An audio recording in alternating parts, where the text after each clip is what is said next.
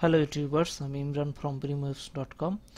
আজকের এই ভিডিও টিউটোরিয়ালে আমি ওয়ার্ডপ্রেসের একটি security plugin lockdown WP admin install and configure করব এবং এই প্লাগইনটির সাহায্যে ওয়ার্ডপ্রেসের ডিফল্ট লগইন ইউআরএল কে কাস্টমাইজ করব।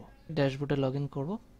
ইনস্টলেশনের জন্য প্লাগইনস মেনুর থেকে অ্যাড নিউ এ ক্লিক করব। এখানে দেখতে পাচ্ছি সার্চ প্লাগইনস একটি সার্চ বক্স রয়েছে, সেখানে প্লাগইনটির নাম লিখে সার্চ করব lockdown WP admin, hit enter.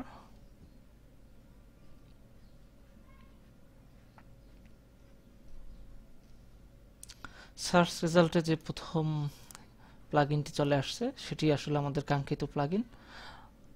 তবুও নিশ্চিত হওয়ার জন্য আমরা প্লাগইনের অথর নেমকে চেক করে দেখতে পারি। the same person we are looking for. Okay, so আমরা এই প্লাগইনটি ইনস্টল করতে চাচ্ছি। ডান পাশের ইনস্টল নাও বাটনে ক্লিক করব, দেন ওকে।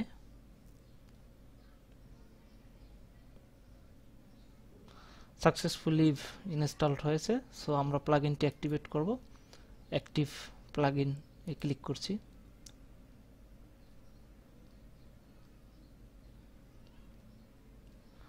প্লাগইনটি ইনস্টল হওয়ার পরে আমরা দেখতে পাচ্ছি বাম পাশে একটি নতুন মেনু যোগ হয়েছে লকডাউন ডব্লিউপি নামে। এই লকডাউন ডব্লিউপিতে ক্লিক করে আমরা একটা ড্যাশবোর্ডে চলে আসছি। সাইটের সিকিউরিটি ইমপ্রুভ করার জন্য আমরা ডিফল্ট লগইন ইউআরএলটাকে চেঞ্জ করব। সো চেক বক্সে ক্লিক করব, দেন আমাদের কাঙ্ক্ষিত ইউআরএলটা এখানে দিতে চাচ্ছি। এখানে কখনোই এমন কোনো ওয়ার্ড লিখব না যেটা সাইট রিলেটেড বা যে কোনো ম্যালিশিয়াস ইউজার এটাকে গেস করতে পারে। সে ফর এক্সাম্পল আমি যদি এরকম দেই brimwaves.com/brimwaves, তাহলে এটা যে কোনো লোকে এটা গেস করতে পারবে, যে কোনো। অথবা আমি আমার নাম দিলাম, নতুবা আমার মোবাইল নাম্বার দিয়ে দিলাম, বা ABC123 দিয়ে দেই, কোনো লাভ হবে না। সো যে কাজটা করব, কিছু অপরিচিত এবং সহজে গেস করা যায় না এমন কিছু ক্যারেক্টার দিয়ে দেব, মিনিমাম 30 ক্যারেক্টার্স। একটু সময় নিয়ে মিক্স ক্যারেক্টার দিয়ে মিনিমাম 30 হতে হবে, দিয়ে দিলাম। সো এই প্যানেলটার কেউ গেস করতে পারবে না। Save options. সো আমরা দেখতে পাচ্ছি যে এখানে একটি লেখা আসছে যে your current login URL is dash.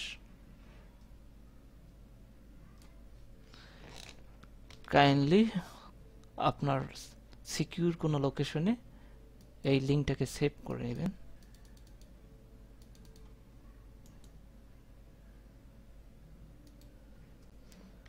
wp admin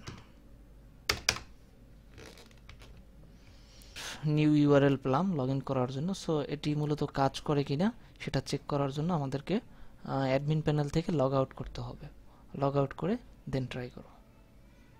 admin panel থেকে লগ আউট করলাম। এবার একটু চেষ্টা করে দেখি যে ওয়ার্ডপ্রেসের ডিফল্ট লগইন ইউআরএল দিয়ে লগইন করা যায় কিনা। So hit enter. Oops, that page cannot be found. That means default login ইউআরএলটি কাজ করছে না। আরেকটি ইউআরএল দিয়ে একটু চেষ্টা করি। admin, it shows the same error. So প্লাগইনটি কাজ করছে। এবার দেখি আমরা যে নিউ কাস্টম ইউআরএল পেলাম সেই কাস্টমাইজড ইউআরএল কতটুকু কাজ করে।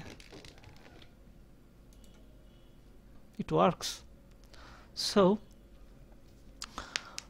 ভিডিওটি থেকে দেখতে পারলাম যে আসলে কিভাবে ওয়ার্ডপ্রেসের ডিফল্ট লগইন ইউআরএলটাকে চেঞ্জ করতে পারি।